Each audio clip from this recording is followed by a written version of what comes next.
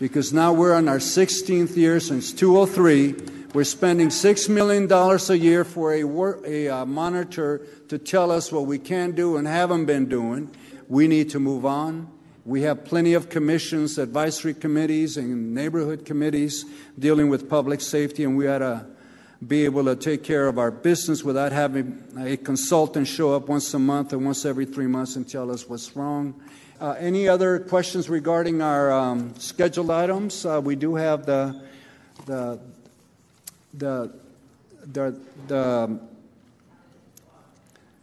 okay, so go ahead. Go ahead. No, okay. I want to thank everybody for coming and everybody who's been working so hard for so many years to create and to strengthen an independent police commission. It is incredibly important, and I want to make sure we take action to make that the reality that the voters intended. But before we get into the details of the legislation, I feel it is important to address an incident which took place last week, which has highlighted yet again why this issue is so important, which is that our colleague, former council member Mr. Wilson Riles, was arrested and brutalized and improperly treated, it appears, in significant ways. And I want to say that this is very troubling.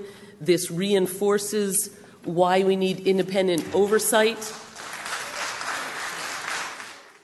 You know, there's a long history of misconduct, particularly directed against African Americans, and this is of great concern. And so, given that he is here, maybe I'll pause there, and I don't know if you wanted to speak to this. In terms of the item that you just brought up, as Councilmember Kaplan mentioned, you're trying to deal with correcting the attitude and the approach and the racism that comes through how the Oakland Police Department deals with Oakland residents. What happened to me woke me up to the fact that it's not just the police department. It's also the zoning department and probably other departments of the city. So what came up to spark this incident was my going to the zoning department in order to complain about mistreatment and unjust approaches to what I was doing on my own property. I essentially asked a city employee to look at the city codes because he was asking me to do something that was not in the city codes. He refused to look at the codes. So I argued with him about that. As a result, 3 police officers, as I was leaving, I wasn't satisfied with what was happening, but I was leaving. I was walking down a hall. 3 or 4 police officers came down that hall. They didn't say they were there to deal with me. They didn't say anything to me about arresting me.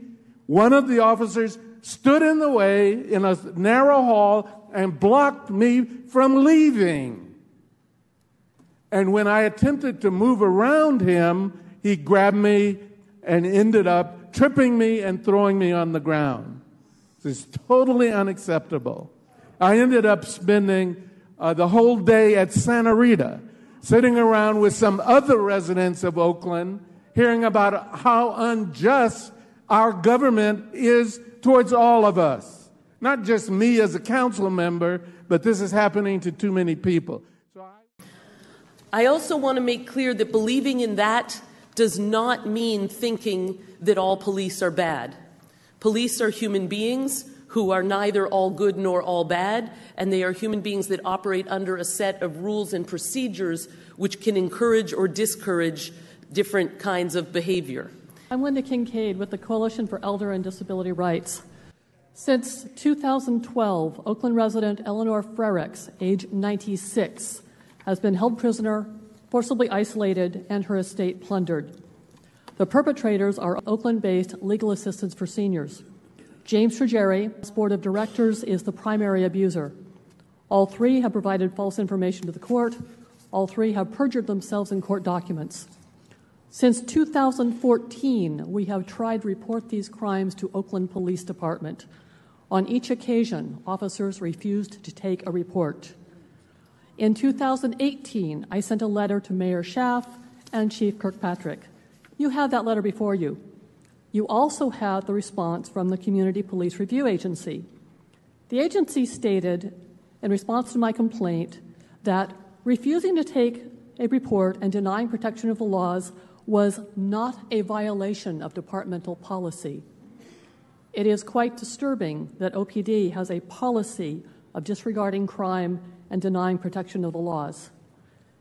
And in the context of discussions this evening, I would like to mention that Elinor Frerichs is a quite wealthy white woman who married her neighbor and close friend who happens to be an African-American man.